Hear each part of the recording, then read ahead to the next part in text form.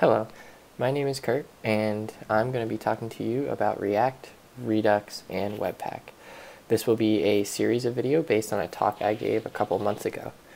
This first video will be general background about JavaScript frameworks and what makes React a little bit different. Then, in subsequent videos, we will be making a to-do list app, everybody's favorite app, using React, and then we'll be adding Redux to handle state, and throughout we will be learning about Webpack, JSX, Babel, and some other tools that allow us to write in React and make beautiful web apps. So the first thing I'd like to talk about is why do we use frameworks? So when the internet first came about, a lot of websites were content-based, meaning there was text and there were images, and when someone clicked on something, say a button to go to another page or to do something, there was a request to the server, and the server responded based on the data from the request with a whole new page, so new HTML and CSS. But in between here, the page would reload. And so you'd get a blank screen and then a new page. This was fine when a lot of the internet was content-based. A good example of this is Wikipedia, actually. But as web apps matured and people started using mobile devices more, they expected a more dynamic app-like experience. And the issue with this server request and response cycle is that every time something happens or needs to change, the page needs to be reloaded completely, which is just not a great user experience. Users expected things to happen dynamically while they were on the page. So the alternative was when a user requested a page from a server, the server would send down HTML, CSS, and JavaScript. And this is what's considered a single page application, meaning all of the content needed to run the page is sent down all at once, and once the JavaScript loads, it allows the programmer to write and interact with the DOM, and allows the user to experience a more dynamic web app. One of the challenges with a single page app is that instead of querying the server for changes in data, we need to send the data down to the client and then keep track of it over time. This x-axis is time. And so one of the main things that people talk about is handling state, which is really just the data that comes down from the server. This could be data about the user, it could be the list of posts that are kind of drawn here. It can also include stuff like UI state, user interaction state. So did the user click a button? Is the menu open or closed? There might be a toggle switch that users can disable something. A user may want to delete a post, and so we need to update it dynamically. Of course, we're still making server requests from our code, because if a user deletes a post, it needs to be updated on the server. But we also need to keep track of it on the client, and that's what people talk about when they talk about keeping track of state. So one way to help us do this and to kind of standardize the ways of writing code and handling the data and updating the DOM is with the use of frameworks. So many of you have probably used maybe Backbone or Angular or you name it. And one thing that these frameworks have in common is this model view pattern. They might be an MVC, an MVVM, but ultimately many of these use models and views. So here's our models. These models contain the data or the application state. Generally they are modularized, so this model might be user data and this one might be posts or something like that from the previous example.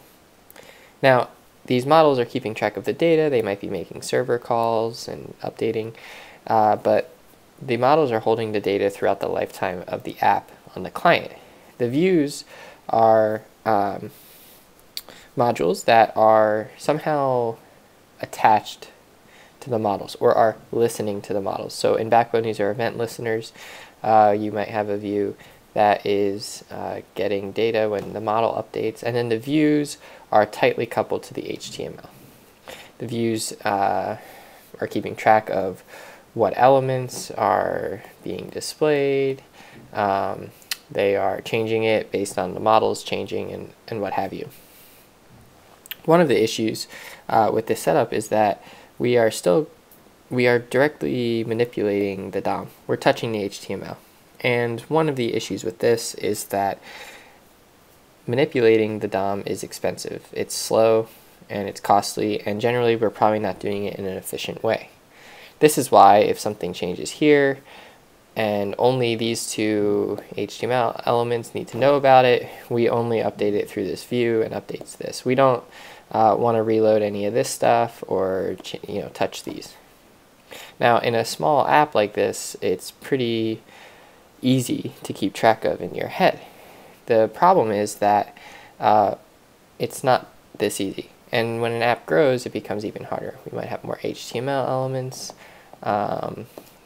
We want to handle user interactions, so we need arrows that go this way, and then views will then update the models. As our app grows and becomes more complicated, we realize that some of the user data needs to know about maybe posts, or maybe there's another model for UI state. And so these models talk to each other. We might add some HTML somewhere else. That makes sense because it's related to this view, but then all of a sudden it needs some data from this user. So we draw an arrow. These arrows are probably bidirectional as well because views and users are updating the models in some way, such as maybe deleting a post like in our last example. And so the two main problems with this setup are we're manipulating the DOM, which is expensive, and we're probably not doing it efficiently. And we're creating a really complicated mental model around our data and our views. If there's a bug in the code somewhere, let's say here, or more explicitly, we'd probably see it here. Where's it coming from? Well, it might be coming from a change in this model, which updates this model, which updates this view. It might have come from this new HTML element that we added, and a user interaction updates this view, which updated this model, which updated this view.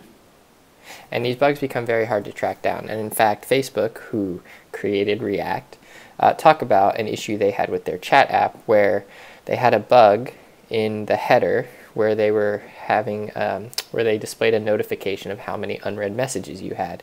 And it was not being kept in sync with the chat app. And so they'd find this edge case and find what went wrong, and they'd fix it. But then a month later, there'd be another issue that was exactly the same. The indicator in the header was not updating correctly with the actual number of unread messages. And so they wanted to rethink this whole model view paradigm, where you get a lot of circular dependencies and the mental model is really hard to keep track of. And they created React. So what does React look like in comparison to your typical model view paradigm? Well, it looks a lot simpler, first off, but I also drew it simply and don't have a bunch of crazy arrows going everywhere. So let's see what it is. React app is made up of components. These C's stand for components. There are no bidirectional arrows, so arrows flow only one way. And because of this, the components form what is kind of like a tree structure. So these two components at this level are nested within this component, and then this component is nested within this component here. One of the advantages of using React, and this advantage solves the issue of manipulating the DOM in an inefficient way, is that this blue box here is React. React abstracts away the HTML. So when you write your code, you are never directly grabbing the HTML and updating it. React is doing that for you. They have what they call diffing algorithms to look at what needs to be updated over here. They update it, or they use the algorithm to figure out what needs to be updated, and then they update the specific HTML element that needs to be updated. So this solves the one problem of not having to update the DOM yourself. So that's great. The other problem with the model view pattern was that it was hard to reason about. Your models were updating your views, which were updating your models in potentially circular patterns. Now, how does React deal with this? Well, it deals with it by having what's called unidirectional data flow. So these arrows are only pointing in one direction. These components are not updating components above them. So you don't lead to any circular dependencies that are hard to reason about. Your application state, and we'll get more into this in future videos, is held above your components, and whatever state is needed in components components below it are passed down.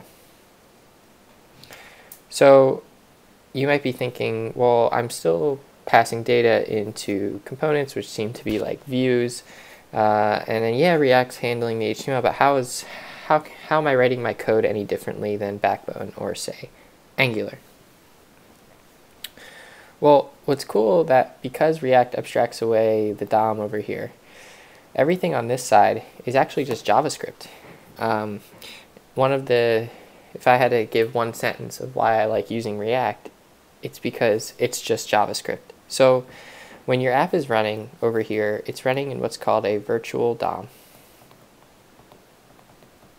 And it's just JavaScript. This means that updates can happen very fast. They happen so fast, in fact, that whenever any state changes, state again is your posts, your users, any data you're keeping track of, your UI state. React goes through all these down arrows and re-renders everything. It says, well, let's see what's changed. So the state's changed, let's pass it down and see what needs to change and be updated.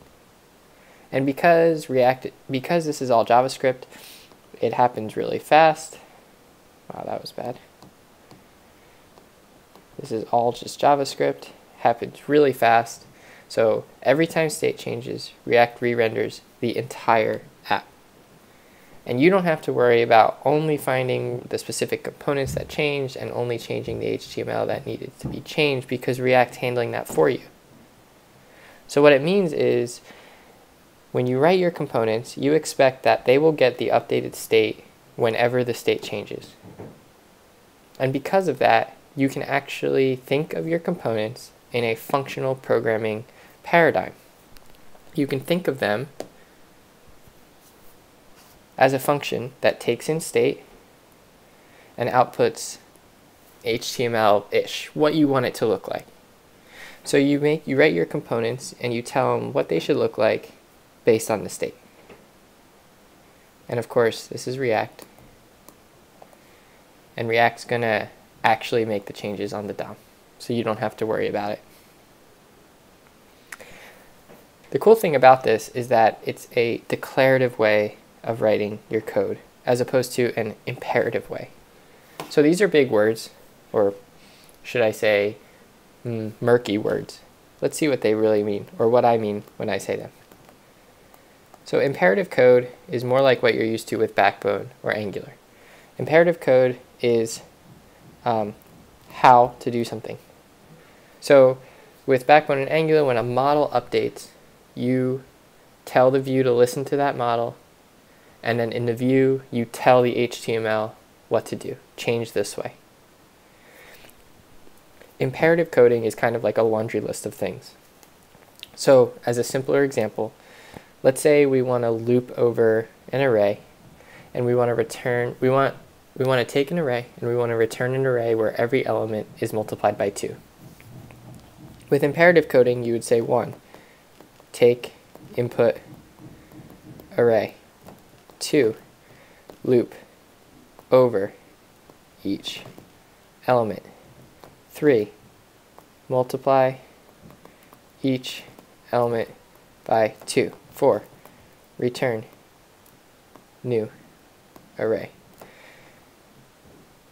That's great, but every time you have an array and you want to do something, you have to rewrite all these steps.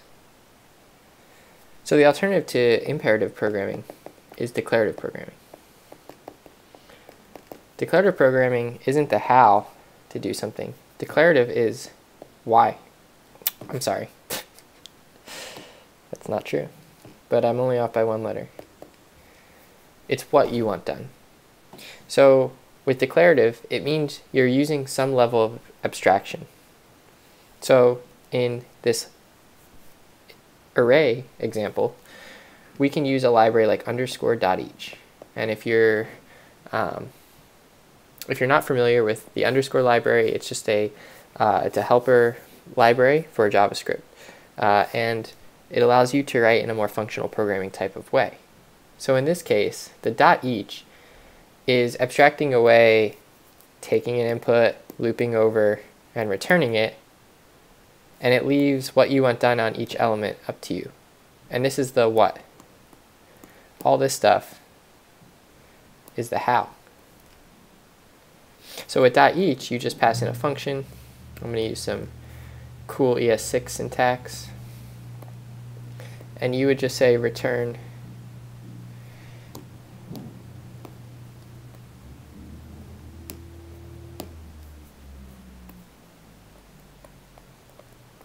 you're giving it a function that's going to be passed in each value of the array, and you're just going to return val times 2. Another example of imperative and declarative. An imperative, let's say you're querying a database and you need to find users of a certain category. You would pull out all the users, loop through them, find the ones that match the category, and return them. Declarative is like SQL language, where you can just say a statement, select, star from users where category is this. And the SQL language abstracts away all of the how you loop through and pull out of the database and just gives you what you want. So to go back to this example,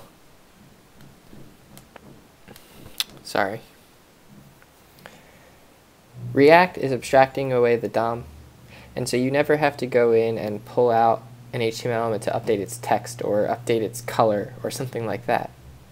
You write your components as a function of state, and again, state is going to be re-rendered every time, or the app is going to be re-rendered every time, and state's going to be passed down, and you output what it's supposed to look like.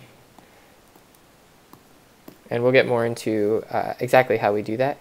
But first, let me show you a quick example that'll be easier with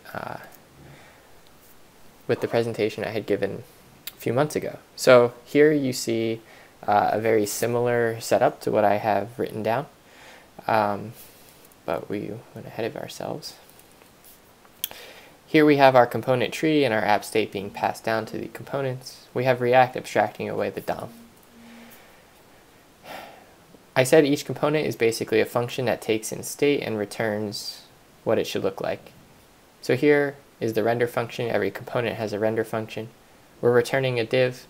We'll get more into the syntax in another video.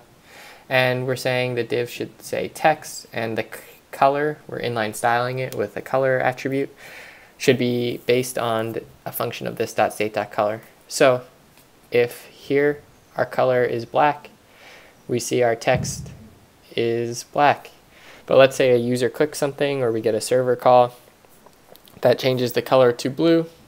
This gets passed down to the component. The component is written declaratively based on that state. And so React will re-render the app, see that the component has changed. React will find the minimal changes that need to be changed. And if you're looking right here, boom. And it happens really fast and it's really fun. So that's the general background of how React works.